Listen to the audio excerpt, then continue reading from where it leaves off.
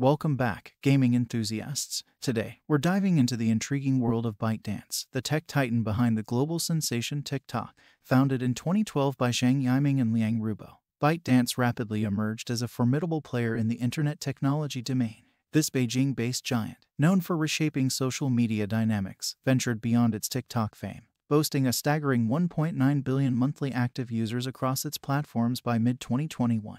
But ByteDance's ambitions stretched further. The company's first leap into the gaming world began with Nuverse in 2019.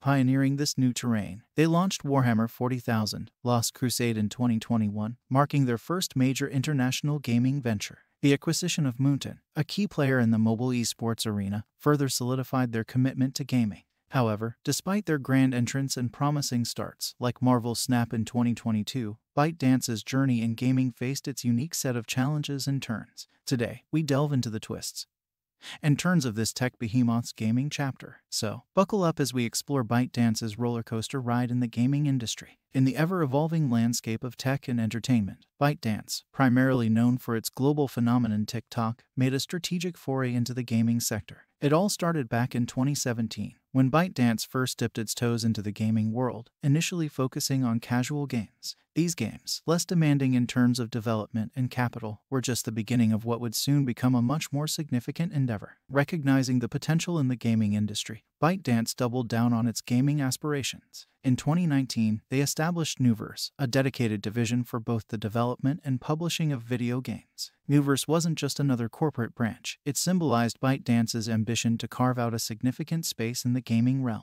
ByteDance's vision for Nuverse was to create a global gaming ecosystem, leveraging its vast user base and expertise in content creation and distribution.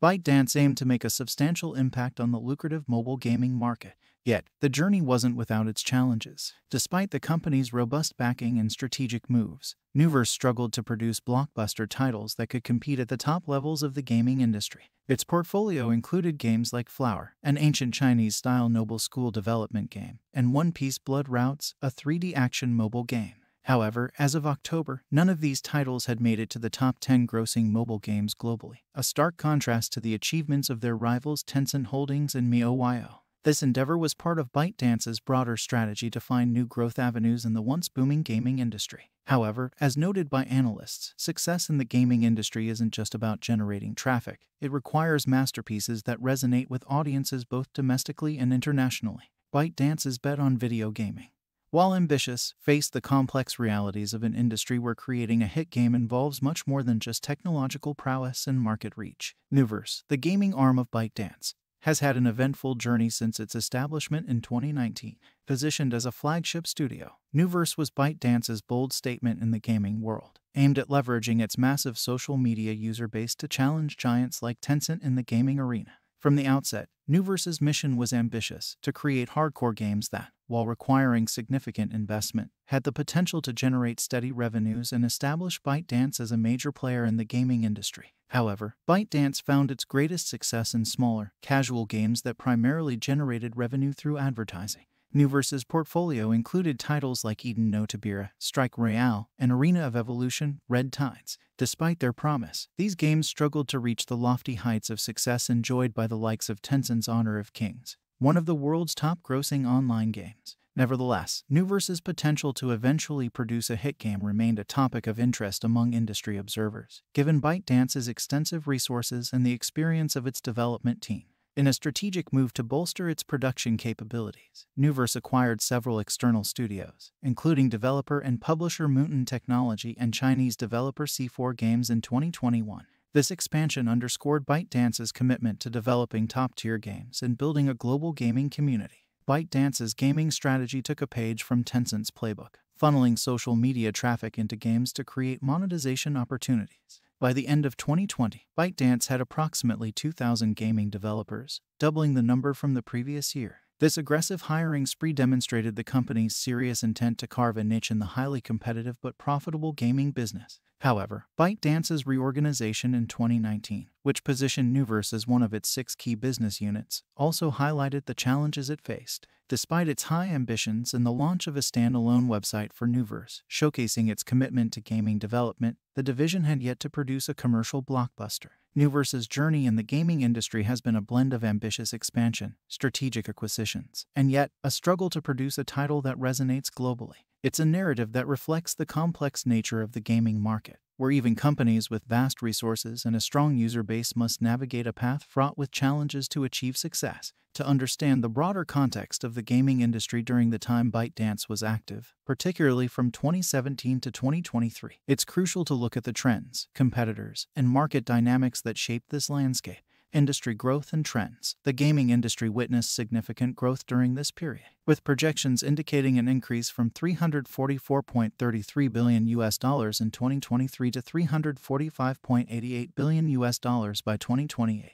This growth was fueled by continuous technological advancements, enhancing both game creation and the overall gaming experience. The pandemic-induced lockdowns also played a role, as many turned to gaming platforms for entertainment, resulting in a surge in players and revenue.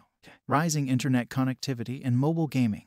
The increasing adoption of smartphones, coupled with high-bandwidth network connectivity like 5G, significantly boosted the demand for mobile gaming globally. By 2022, the number of mobile players reached 2.7 billion, with RPG leading in terms of in-app purchase spending. This era also saw the evolution of free-to-play games, with new monetization models like Play and Own emerging in 2023.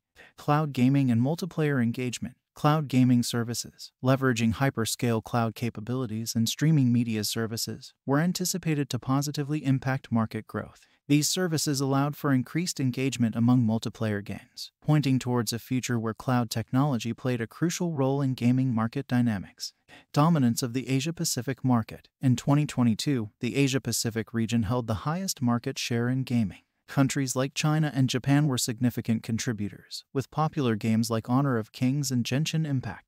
Despite regulatory challenges, including crackdowns on playtime and restrictions on gaming licenses, the region remained a hotbed for mobile gaming, contributing to a significant portion of global gaming revenue. Impact of VR and AR technologies. The use of virtual reality and augmented reality technologies significantly impacted the gaming industry. Devices like Oculus Rift and HTC Vive allowed players to immerse themselves in virtual worlds, while AR games like Pokémon Go blended digital content with the real world. These technologies were pivotal in driving the industry's growth and opened new opportunities for game developers and publishers. In this competitive and rapidly evolving market, ByteDance's entry and subsequent activities in the gaming industry were ambitious. The company faced stiff competition from established giants like Sony, Microsoft, Nintendo, and especially Tencent. The challenge for ByteDance was not just in creating appealing games but also in carving out a space in an industry where technological innovation, user engagement, and content quality were critical for success. The market dynamics during this period were marked by rapid growth, technological advancements, and a significant shift towards mobile and cloud-based gaming, factors that would have influenced ByteDance's strategy and performance in the gaming sector. ByteDance officially announced its decision to restructure and retreat from the mainstream video gaming market, specifically winding down its Nuverse gaming brand. This decision came after a comprehensive review of its gaming business. ByteDance did not provide specific details about the reasons behind this move, but stated that it regularly reviews its businesses and makes adjustments to focus on long-term strategic growth areas. The performance of Nuverse had been inconsistent since its establishment in 2019. Although Nuverse launched games like Marvel Snap, which gained a cult following, it did not achieve significant commercial success. Other titles from Nuverse, including One Piece, The Voyage and Crystal of Atland, also did not make a substantial impact in the gaming market. This patchy performance was a likely factor in the decision to restructure. The restructuring is expected to affect hundreds of employees, with plans to stop work on unreleased games and look for ways to divest from titles already launched. ByteDance indicated it has no plans to return to the $185 billion global video games market. However, this retreat from gaming does not affect its casual gaming brand Oheu or the casual games featured on TikTok. Additionally, ByteDance had begun seeking buyers for its game development subsidiary Mutant Technology and overhauled its virtual reality company Pico, reducing much of its content team. This retreat from mainstream gaming reflects the challenges ByteDance faced in making a significant impact in a highly competitive and dynamic industry, especially against major players like Tencent Holdings. The decision to restructure suggests a strategic pivot towards areas where the company sees more potential for long-term growth. ByteDance's decision to retreat from the gaming industry and restructure its gaming division, Nuverse, is likely to have several implications for the gaming market. Impact on employees and talent movement. The restructuring involves significant job cuts at Nuverse, affecting nearly 2,000 employees. Some employees might transfer to other teams within ByteDance, but many will likely be laid off. This could lead to a shift in talent within the gaming industry, as these experienced individuals may join other gaming companies or start new ventures, potentially influencing game development trends and innovation. Effects on the competitive landscape.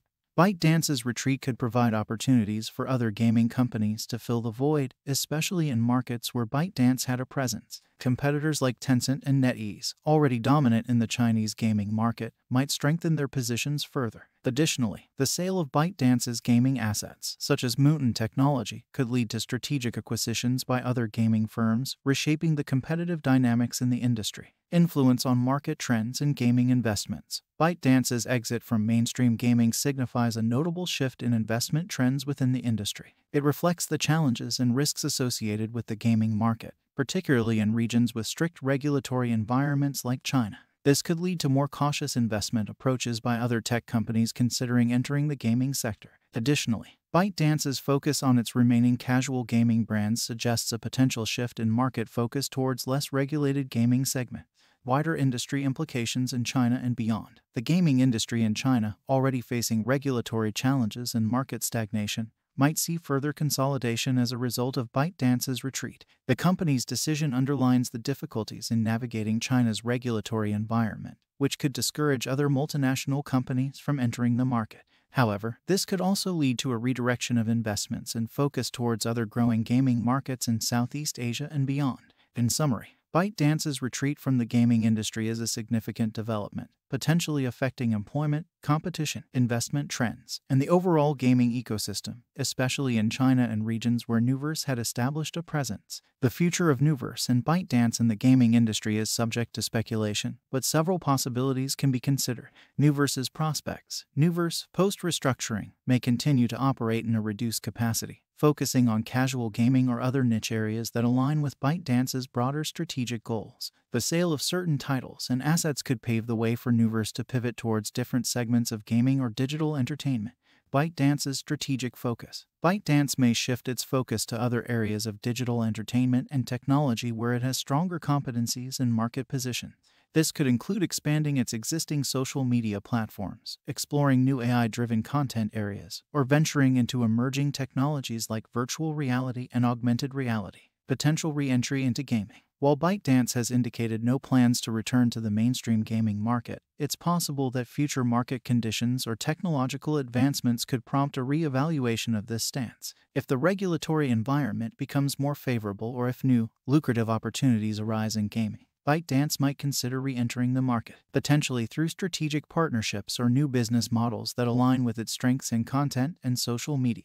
Long-term growth areas. ByteDance's decision to restructure Nuverse suggests a commitment to focusing on long-term growth areas. This might involve leveraging its vast user data and AI capabilities in sectors where it can achieve more sustainable and less regulatory-heavy growth. In conclusion, while ByteDance's immediate future in gaming seems limited to smaller, less resource-intensive projects, the rapidly evolving digital landscape could present new opportunities for the company to reinvent its approach to gaming or related fields in the future. In conclusion, ByteDance's decision to retreat from mainstream gaming and restructure its Nuverse division marks a significant shift in its business strategy. Initially poised to be a major player in the gaming industry, ByteDance faced challenges in competing with established giants and navigating a complex regulatory environment. This move reflects the dynamic and highly competitive nature of the gaming industry, where success requires not just technological innovation but also strategic market positioning. Now, I'd like to hear from you. What do you think about ByteDance's decision to step back from the gaming industry? Do you see this as a strategic pivot focusing on their strengths, or a retreat in response to market pressures? Share your thoughts and predictions about how this could shape the future of ByteDance and the gaming industry at large. Let's discuss.